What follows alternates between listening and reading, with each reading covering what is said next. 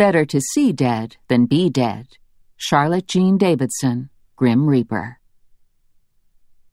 I'd been having the same dream for the past month, the one where a dark stranger materialized out of smoke and shadows to play doctor with me.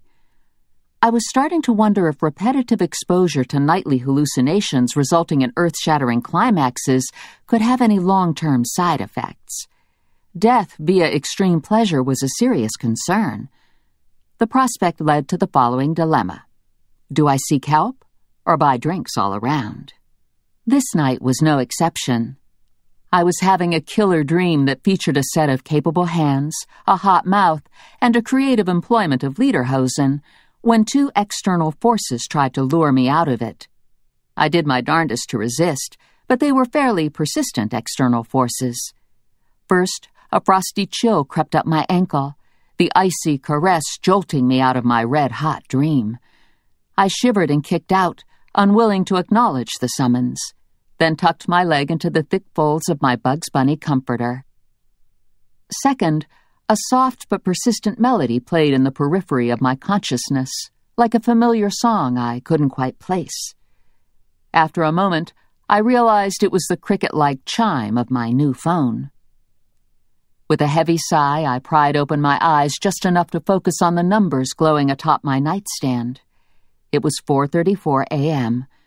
What kind of sadist called another human being at 4:34 in the morning? A throat cleared at the foot of my bed.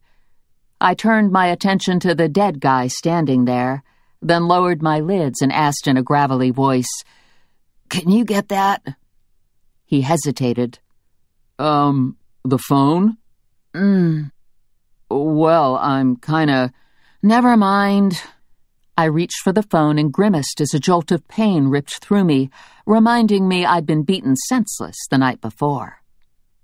Dead guy cleared his throat again. "Hello?" I croaked. It was my Uncle Bob. He bombarded me with words, of all things, apparently clueless to the fact that pre-dawn hours rendered me incapable of coherent thought. I concentrated super-duper hard on concentrating and made out 3 salient phrases. Busy night, 2 homicides, ass down here. I even managed to reply, something resembling, "What twirly nugget are you from?" He sighed, clearly annoyed, then hung up. I hung up back, pressing a button on my new phone that either disconnected the call or speed-dialed the Chinese takeout around the corner. Then I tried to sit up. Similar to the coherent thought problem, this was easier said than done.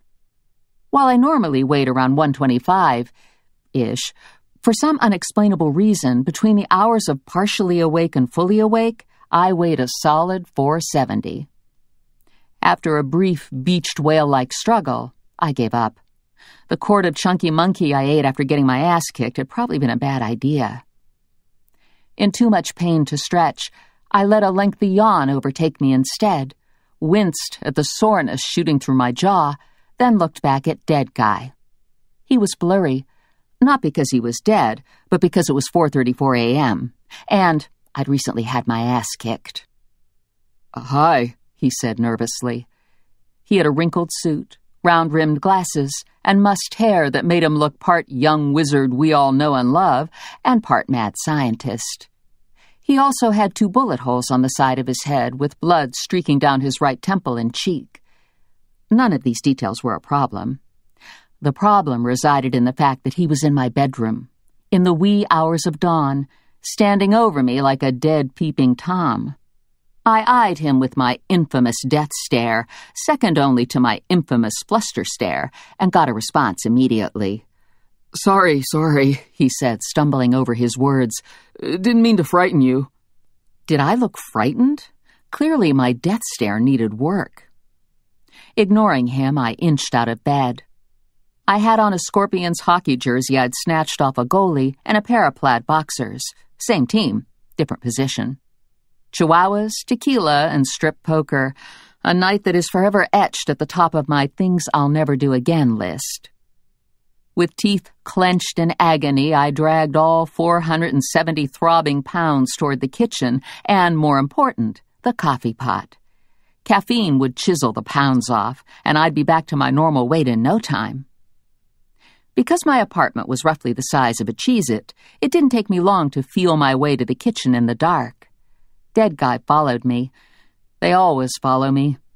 I could only pray this one would keep his mouth shut long enough for the caffeine to kick in, but alas, no such luck.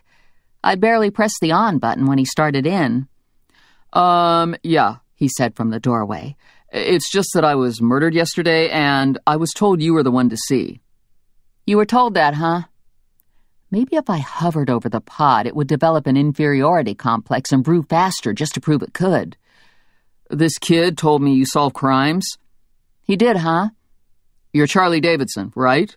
That's me. Are you a cop? Not especially. A sheriff's deputy? A meter maid? Look, I said, turning to him at last. No offense, but you could have died 30 years ago for all I know. Dead people have no sense of time. Zero, zip, nada.